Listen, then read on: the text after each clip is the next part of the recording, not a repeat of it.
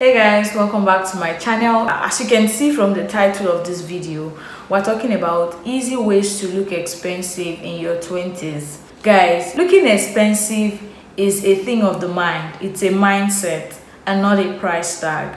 To me, when I think about looking expensive, what comes to my mind is feeling class, elegance, looking put together, looking neat. Those are what comes to my mind when I think about looking expensive. So without wasting more time, let's dive right into the video. My first point is discover your style. Try out things and see what works for you. It's just about discovering your style and what works for you, what fits you. The next point is build a basic wardrobe. My basic wardrobe, like personally, I kind of like neutral colors, black, white, red. And then you can add some other colors that are not so picky as time goes on. They make you look put together, they make you look expensive, and just very classy and presentable. Black, you can never go wrong with black and white, and even let me just say neutral colors, you can't go wrong with it. Also, in your dressing, what you consider. First question, if I enter this room with this dress, what's the mindset people would have about me? You know, there's an adage that says dress the way you want to be addressed. So yeah, for me, I would describe my style of clothing, hair, like my style as something quite simple, something quite basic. I really don't like doing too much, but yeah, I love to look like I'm not doing too much, but yeah, I'm looking good. So that's something I really love. I also want to say this, and it also like gets to how you see yourself, how you know yourself, how you accept yourself, like acceptance. Not because somebody's doing it and then you're doing it, that kind of thing. Acceptance of who you are. Like you don't like I'm just talking generally. You don't have to like wear expensive hair. You don't have to wear expensive hair to look expensive. You don't have to if you don't want to. Do you get? You don't have to if you don't want to. Your natural hair can take you from 0 to 100, but it depends on how good you are with it. The important thing is keep your hair clean and neat. I feel like when you invest in basic clothes, it's easier for you to combine. Unlike when you have most of your wardrobe full of flowery tops and then flowery pants or skirts. So like combining can be a whole lot. If you are not good with this fashion stuff, it's just going to look odd.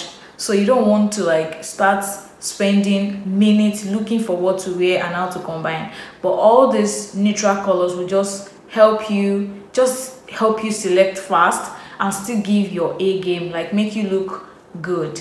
If you're someone like me that like I am a gown person, I love wearing gowns compared to skirt and top, because I want to avoid the headache of looking for what top goes with this skirt, what skirt goes with this one.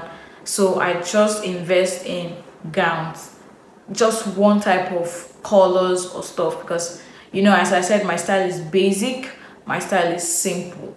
So, and also if you're my kind of person, like modest dressing advocate, or let me say ambassador, so to say, you know, you want to like wear something that is presentable, give you that class you want, elegant, and still make you look very modest. What I do is I invest in sewing my dresses, because before you see like modest dresses that are so good, they are, you walk and then they are so expensive, telling you. So I prefer to invest in sewing my dresses, of course my style and everything, and it's just good to go. So that's why I said it's good for you to discover your style and see what works for you and then go with it. Then another thing that makes you look expensive is sunglasses. Sunglasses has a way of elevating your look.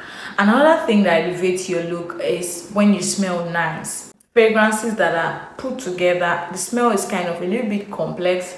Some are very mild that they're just so good. So the next point is investing in yourself and explore, go out, motivate yourself. If you don't have money to travel to new places and explore, like in your city where you live, there are places that are so nice, that are so pleasant. You can go out, leave your comfort zone. You may just go to a very nice restaurant. You don't have to spend a whole lot of money.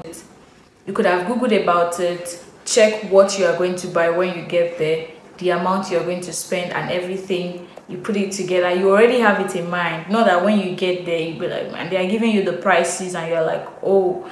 So when you get there, you see things, you see other people that are there. It kind of boosts your horizon. It kind of help you. It kind of motivates you to be a better version of yourself. What you can't see in your immediate environment, it opens your eyes to it. I remember when I was in secondary school, when I watched some of these very intelligent movies, and then when I'm done watching, I find myself speaking almost the same way these people are speaking, kind of behaving almost the same way they are behaving. Why? Because it had exceeded my environment, what I see on normal day, another thing, and actually motivating me to be better. Also to see another side of life. Like it made me see another side of life that I'm not living, that I've not been to, but it makes you see that, oh, aside where you are staying, there are also places, there are also bigger things that you can actually explore. Of course, it doesn't have to be expensive. It doesn't have to pass your budget. You can start small. So it helps you to think bigger. Then another thing that can make you, like, easier way to make you look expensive. One saying says charity begins at home, like where you are living, your immediate environment. It could be your room, it could be a house, like how neat it is. You can change some things around so you give it another look. You know, that it gives you that feeling that, oh, when you're going home, you already know that, oh, I'm going to my house. You know, you can elevate your space by adding little things, maybe some artworks, maybe some scented candles. It just make your space look good. And you know what I said, looking expensive start from within. It's about you feeling comfort. So, and that's what will radiate outside that people will see. So your space should look neat and put together any day, anytime. Another thing is your morning routine and night routine. Like the shower time has a way of giving you this kind of fulfillment. You know, you applying your facials, going with your body wash. It kind of, I don't know if it's only me or some other people have that feeling. It kind of gives you this happy vibe. And night routine as well, and you waking up in the morning looking at your skin in the mirror even without taking your bath yet, and it's looking all radiant and so good. It has a way of making you feel like no. It has to do with feeling, it has to do with comfort, it has to do with, yeah, convenience. So yeah, and sometimes you may have to do some things yourself to cut down costs. That's where DIY comes. Remember when I was in Abeokuta, if my hair is rough, I take it like that to the salon. They do the losing, washing, and make another one. When I got to Lagos and I realized the price it cost to make hair and also to like all the hair stuff, I lose my hair myself. Yeah, I lose my hair myself. I wash my hair myself. Then I go to the salon for making, and that's because I can't make my hair myself, because I know that if I can do that, I will do it myself. So there are some things that you might have to like learn to do by yourself to cut costs, and it also kind of help you. It gives you this kind of elegant stuff when you can do some things yourself. You only outsource for the ones that you can't. Then another thing that makes you easier way that makes you look expensive is speaking positively to yourself. Of course, you know, you have to be comfortable with being yourself. Then speaking positively to yourself, like words of affirmation. Words of affirmation can never and never go wrong. Words of affirmation: I have money. Money comes to me. Good health is mine. I have all that I need. I am beautiful. I am wonderfully made. I am who God says I am. Words of affirmation is beautiful beyond words. It's not what you know. Sometimes when I see some things online, maybe I was going through Instagram, I saw this beautiful thing. Oh God, I love this. I wish I could have it, or I want to have this if it's your will for me. You know, that kind of thing. And before you know it, I find myself having it. So sometimes it's not really even about being spiritual or stuff. It's just about the thing of the mind. It's just about the thing of the mind, what you believe in, what you allow your mind to like feed on. Speaking positively to yourself cannot be over emphasized at all. So yeah, if you have not been doing it, you should actually cultivate that habit. So my last point, you know, people will say, oh, Titi, all this thing you've been saying cost money and all of that. And that's what brings me to our last point, which is budget.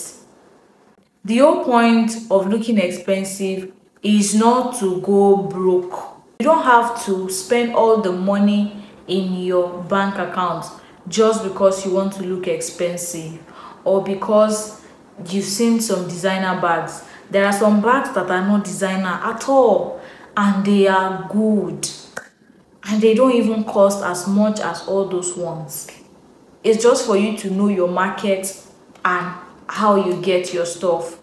The point of looking expensive is not to go broke at all. Like, understand your budget. If you need to buy something, you can. It's not compulsory that you buy it that month. If it's not in your budget, you can contribute for 2-3 months to be able to afford it. Set goals for yourself within your budget. You can't compare somebody's 11 years to yours 11 months. Looking expensive comes with feeling, what you feel about yourself first.